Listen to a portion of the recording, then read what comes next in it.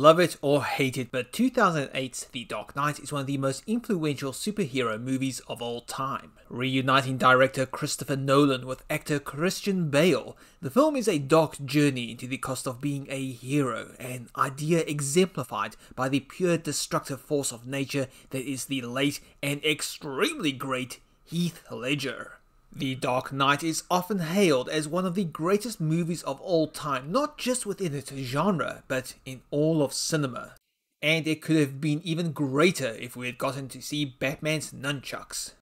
Yep, that's right, Batman, the Dark Knight detective, had a set of nunchucks, or nunchaku, I'm not certain on the correct term, in the film which he never used. How do I know this? Well, a couple of years after The Dark Knight came out, Hong Kong-based toy manufacturer Hot Toys released a 6th scale version of this Batman, along with a special Armory edition. It's pretty great, and the best version comes with a Batman suit that you can display inside of it, figures of Alfred Pennyworth and Bruce Wayne, a ton of accessories, and of course, a set of nunchucks. So what's the story here? I had to know, I had to do some digging to get to the bottom of this. The most obvious thing to do would be to watch The Dark Knight again and keep an eye open on the scene when Batman goes to his home away from home, the Bat Bunker. You know, after he burned down Wayne Manor for reasons. It is worth mentioning that when Hot Toys produces a licensed figure, the company usually has access to film resources and materials that helps each 6th scale figure look so realistic and screen accurate to begin with.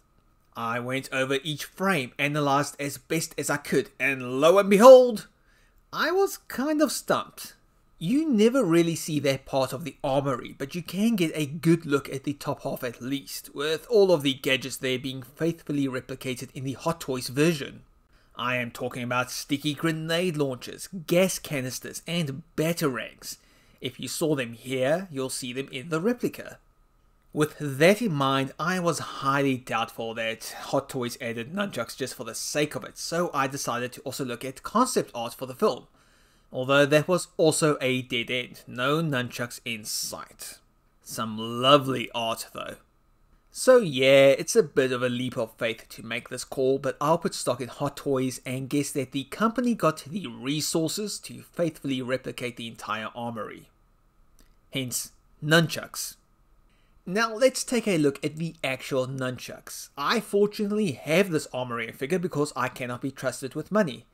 I'm a nerd, I am an adult, and this is what happens when I earn adult money. These are hard-hitting weapons designed to bust crime and skulls. Truth be told, if I saw a rich lunatic dressed as a bat running towards me while swinging these around, I would be absolutely terrified. Again, you have to scale this up because this is a 6th scale representation of the weapon, with this version looking like they were custom designed. I mean, can you imagine Bruce Wayne going up to Lucius Fox at Wayne Enterprises and dropping some hints that he wants nunchucks for his war on crime? Hell, can you even picture the scene of Batman telling Alfred that the only way that he can stop the Joker is to bash the clown prince of crime over the head with nunchucks? I am so sorry for what you're about to hear. Master Wayne, it's the Joker! He escaped jail and he's holding 2 ships hostage with explosives. Alfred, he's pushed me into a corner. I'm going to have to use the nunchucks. Master Wayne, no. I made a vow to your parents to never let you do something so lame. Damn it, Alfred. Don't you see? The only way to fight the darkness of injustice is to use nunchucks. Now tell me, Alfred, where are my nunchucks? Where are they? Oh, for fuck's sakes, at least you're wearing a mask when you use these. Meanwhile, at the Joker's lair... Look out, Gotham. Nothing can stop the Joker. Nothing except nunchucks. Wait, what did you say? How about you, Joker? And that right there is the brief story of Batman's lost nunchucks. If anyone ever sees Christopher Nolan in public, please ask him about this. I'm dying to hear his comments on this. I have to know if there's more to the story. Maybe they were a nod to some forgotten Batman comic book story. Maybe Christopher Nolan's a huge Teenage Mutant Ninja Turtles fan. I don't know.